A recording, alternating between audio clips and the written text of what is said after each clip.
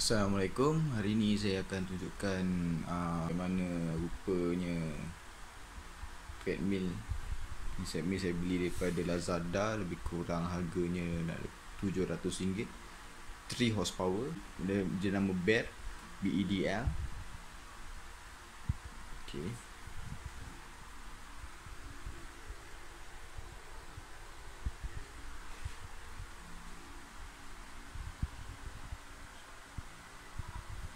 Switch on dia ada kat belakang.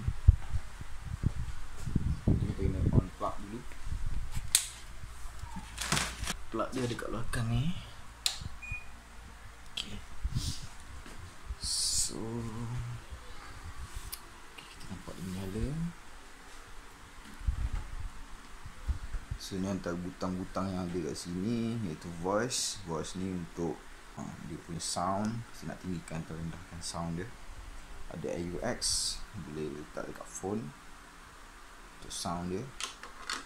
And then ada untuk emergency, untuk boleh cabut untuk berhenti terus. Ada clip untuk tak ada baju, saya letak kat sini dulu lah.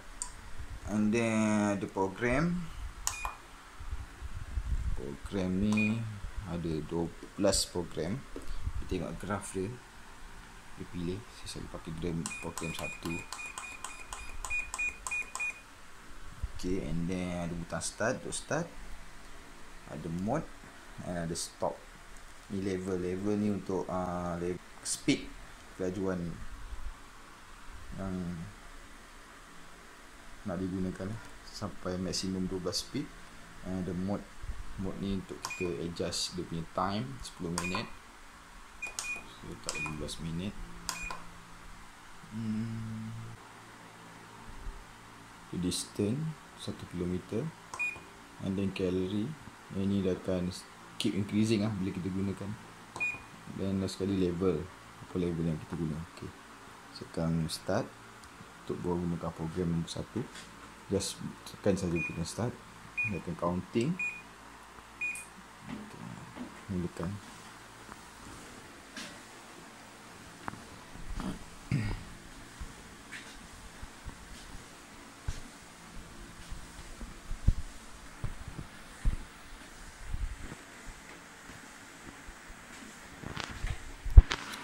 Okay, untuk level 1, cuba naik ke level 3.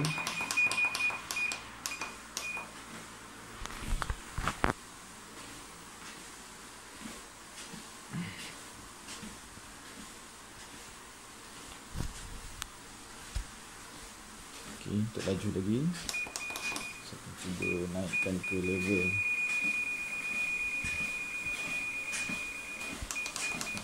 Kalau nak lari 7 ke atas. Okay. Habis tak lari,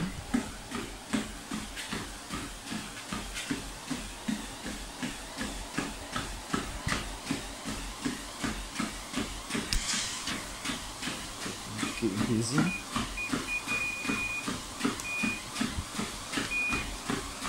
Terus belum, dan kita boleh tekan butang stop.